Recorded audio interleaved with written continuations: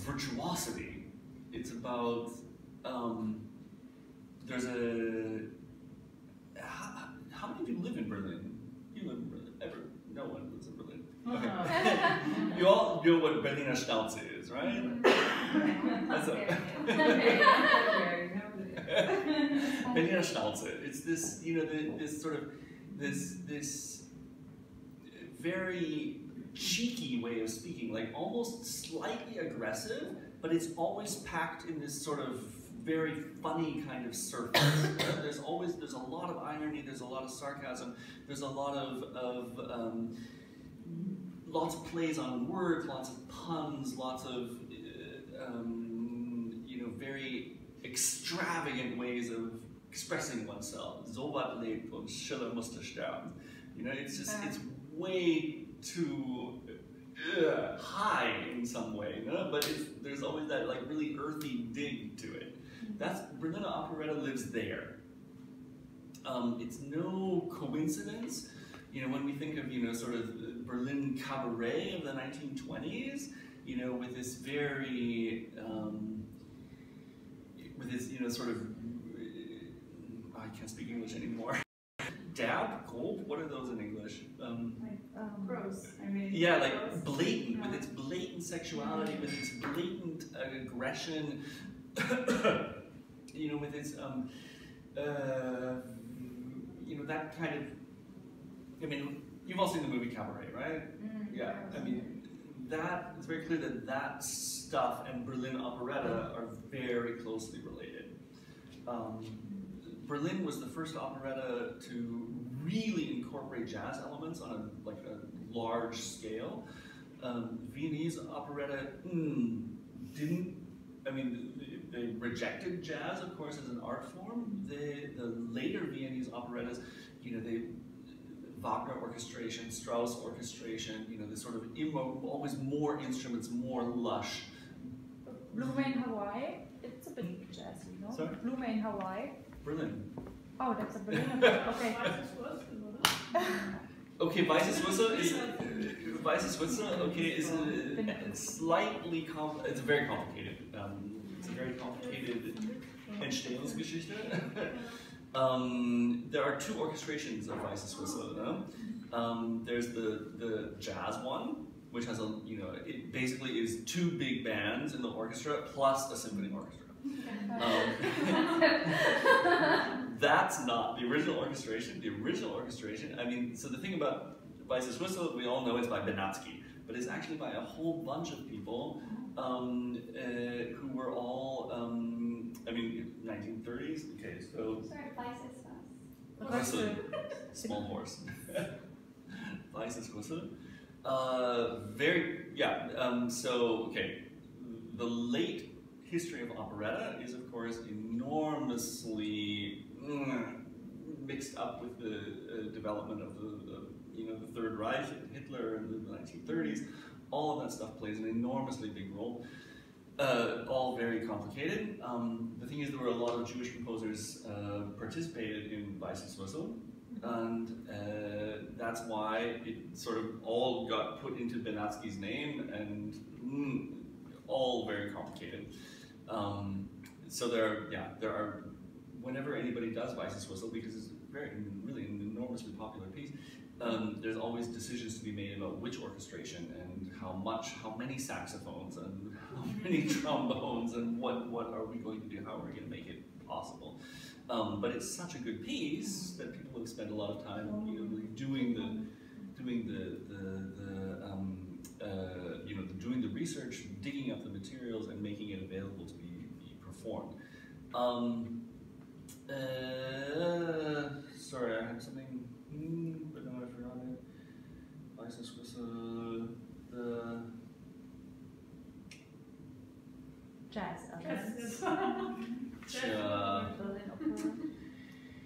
Okay, totally lost that train of thought, sorry. Yeah, so back to Berlin Operetta.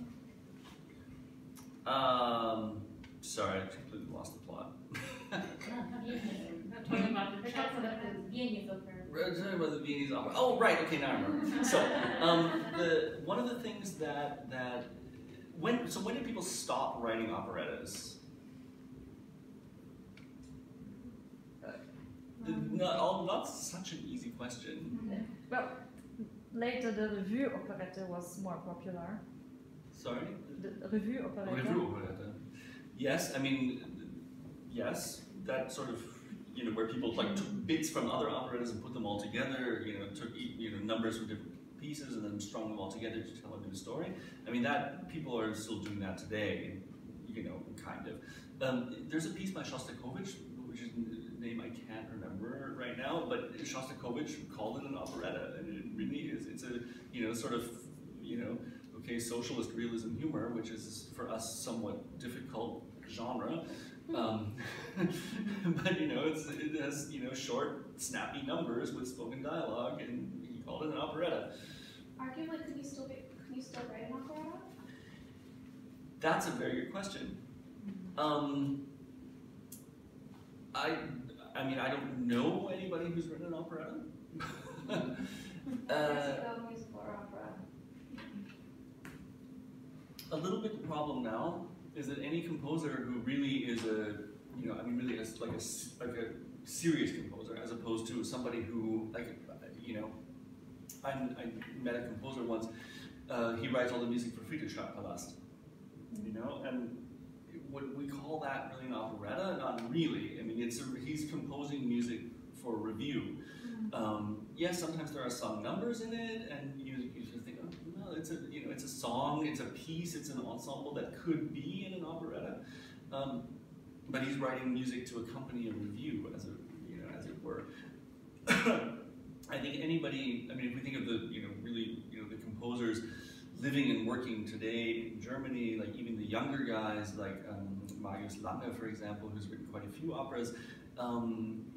He's somebody who would say, oh, I kind of like this idea, this operetta element, I'm going to have a little bit in my piece that has a kind of operetta feeling, but I'm not going to write a whole operetta because it would put my piece too much in one sort of drawer, and I want it to be more flexible. So I think composers today are much more interested in taking elements from the Second Vienna School, or from orchestration from here, or influences from here and there and other things. And there are definitely moments where you think, oh, it's an operetta. And there's this guy called Valtinoni also, who inspired his Italian name, lives in Germany, writes also quite a lot of opera. There's these sort of elements of musical elements of operetta, elements of what we would consider really high opera, also really super complex, super contemporary music, all sort of mixed up together. So I don't think anyone would nowadays sit down to write an operetta in the style of Emmerich Kallmann or something. I don't know how. It might even be a big success, but it would be, in terms of marketing, would be a real problem, because people would say, well, it's just a throwback to, I mean, if we're going to have a new operetta in the style of Emmerich Kallmann, why wouldn't we have more modern music? So, the plots of operetta, what are some of the characteristics of operetta plots? Love. Love, yes. Unfulfilled, later fulfilled love. Because of... kind of. You already mentioned one of them, which is there's a lot of times there's a love triangle, or a situation where we have an upper class person and a lower class person, who can never work until you find out, it was actually royal all along. So Exactly. Chardash Fursten is the perfect example of that. You can't feel uncomfortable enough that they just overcome the class. Exactly. It's always revealed that that's not an issue. Exactly. Chardash Fursten, perfect example. You have the prince. He's in love with the dancer, singer woman in the theater, and his father says, well, you can't marry her, until it turns out that he married a woman who was a singer dancer in the theater, and so, exactly. So then it's suddenly okay. Absolutely. Rosalinda in Fledermaus? She's married royal, like upper class. Okay, there's a difference between upper class and noble. Oh, okay, upper class. rich. Yeah. No, she's not. That's the No, whole no, point. no. That's the whole point. Rosalinda and Eisenstein are bürgerlich. No? Yeah. Yes, they have money. They have a lot of money. There's no question. They're wealthy, but they're not noble. Because Rosalinda disguises herself when she goes to the ball in the second act as a Hungarian duchess. So there's this very, very clear. As we move further and further into the 20th century, we get to pieces like Weißes Rüssel. What is the plot of Weißes Rüssel? Can you explain the plot of Weißes Rüssel? It's very, very funny, but I can't remember some very rich guy from Berlin. No, he's not from. No, she's from Berlin. She his daughter. I don't know. Yeah. Yes, there's that pair, yes. Yeah, yes. there's another guy who wants to marry her, and then, but the first pair is this from the Weißes Rüssel, the Wirtin, Yeah. and the Ober. The Leopold. Leopold, no. This is really nice because he loves her so much, but she doesn't want to hear from this. She's like, oh, no. And he loves her and he wants to marry her, but she's only looking to the rich guy. The rich guy from Berlin, yeah. Yes. So, exactly. So you've noticed how difficult it is to explain the plot of this opera, and the reason for that is because there really is no plot. When you watch Weißes Rüssel, you realize it's sort of a meta operetta, as it were. It's not interested in telling a story like, for example, Fledermaus really has a very concrete plot. It's somewhat complex, but there's definitely a beginning and a middle and an end to the story. Whereas in Weißes Rüssel, there's no story being told. What it is a succession of operetta situations. There's the I hate you duet.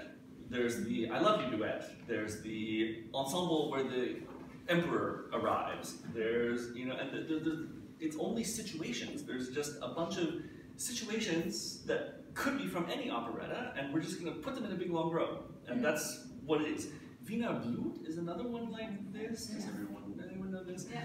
I mean, Wiener Blut is somewhat awkward. We're gonna hear this. It's somewhat awkward. Applies to so many operettas. Strauss didn't finish writing Wiener Blut. No? It was not finished when he died, but he had signed a contract to write it. And so what his what do we call them? Inheritors? Protege? No, his Nachlassverwalter. whoever took care of his estate when he died, just took a big box of stuff, everything that was left on Strauss's writing desk when he died, and just took it to the guy who had ordered this Wiener Blut thing and said, well, here it is, just you do whatever you want. And so Heirs? Well, Nachlassverwalter. I mean, whoever was just taking care of the executor. Right. So they just took this big box of stuff to the Auftraggeber and said, well, this is what you can have. And so they put it together in a sort of complicated story, and that's how we got Wiener Blut. But again, it's the same kind of thing. It's a bunch of situations. The plot is really thin. There's not much plot, It's like he thinks that she's married to that guy, and she's actually married to that guy, and they're married but not in love, but then yes, they are in love again at the end. And there's no plot. It's all about how to create a situation where you can get a really good operetta number out of it. That's the whole point. Okay.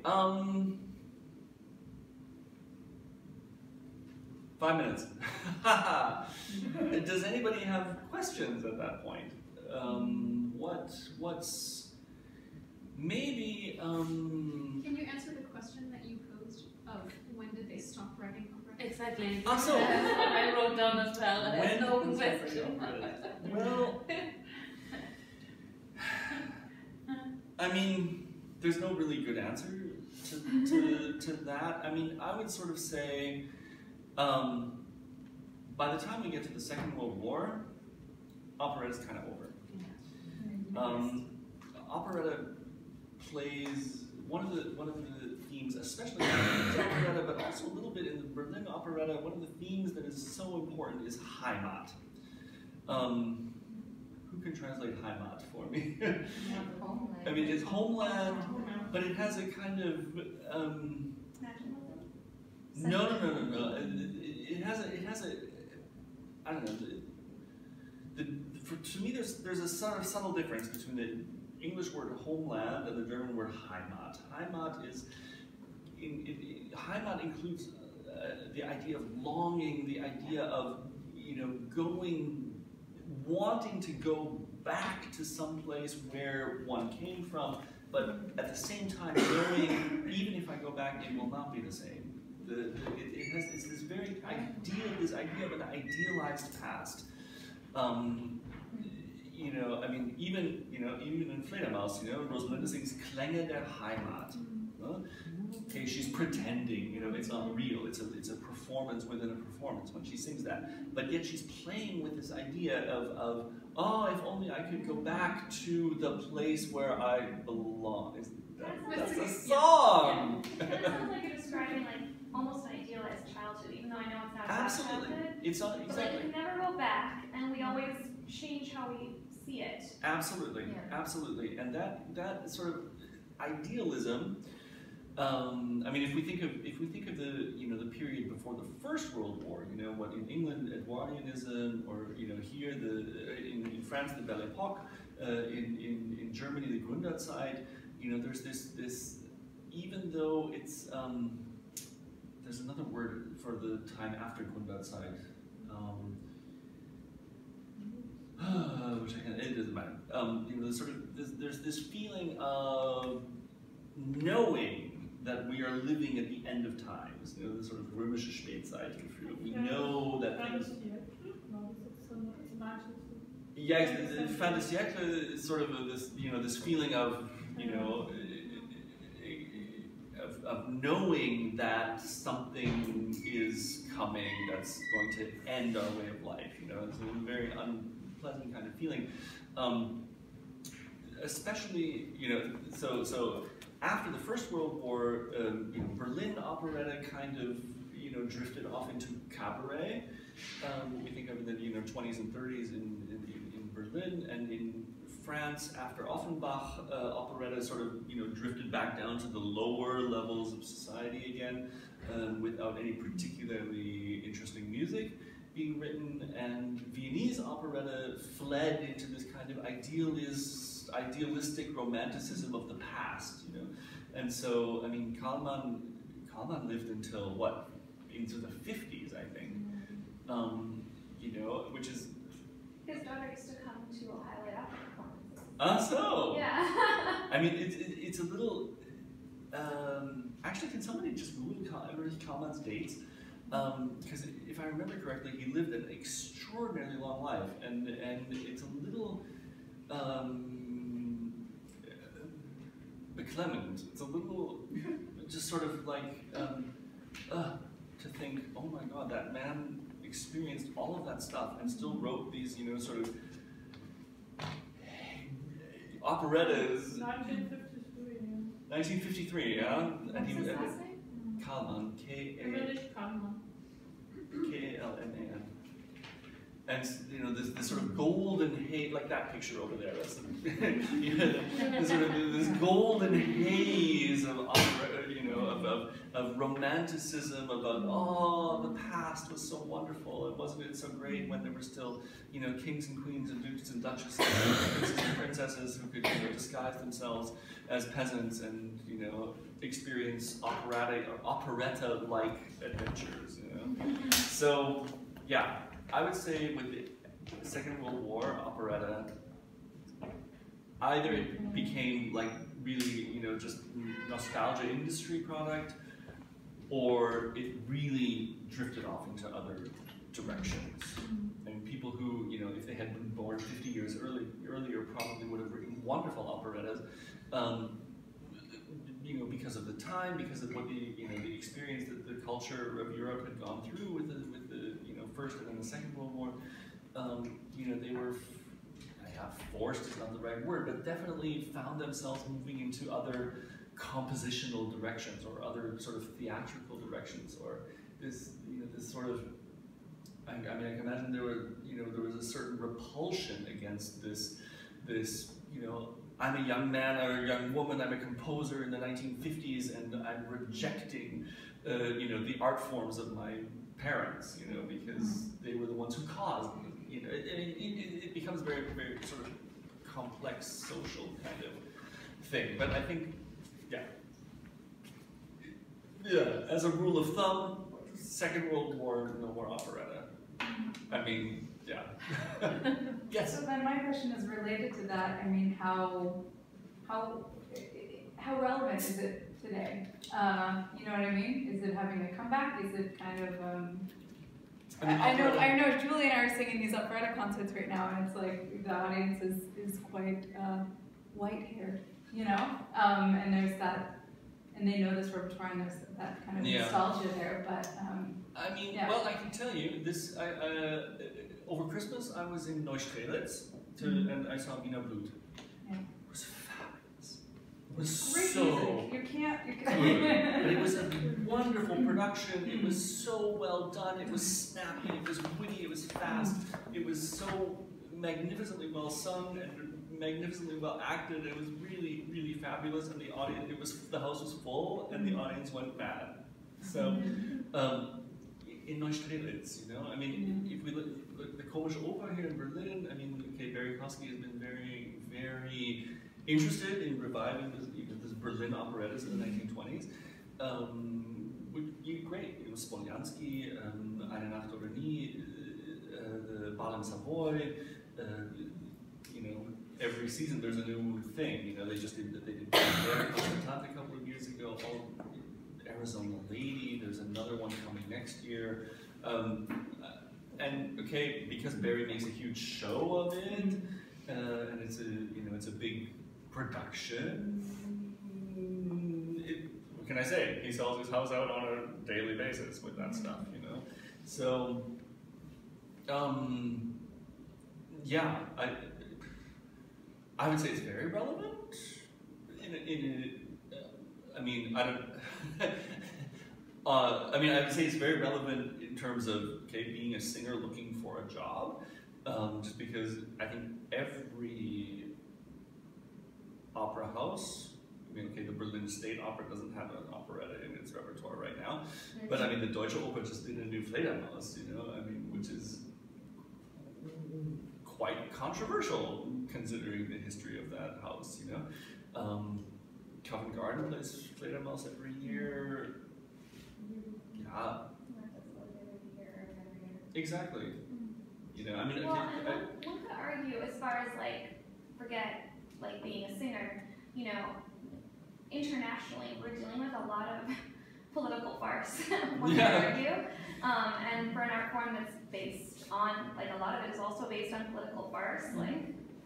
That's not a hard sell if you're a producer. I think. Exactly. I mean, I think one of the French operetta, with its very strong political aspects, it's sort of waiting for its big moment. I think that could definitely.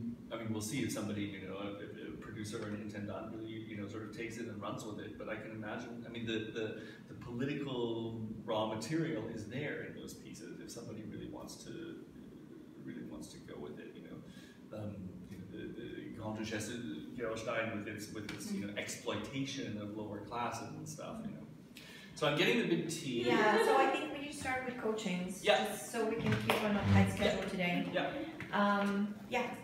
Okay. Thank you. I actually, just for everybody, I rewrote the schedule with the updated times. Okay, I'm so sorry. So if you want to take a look at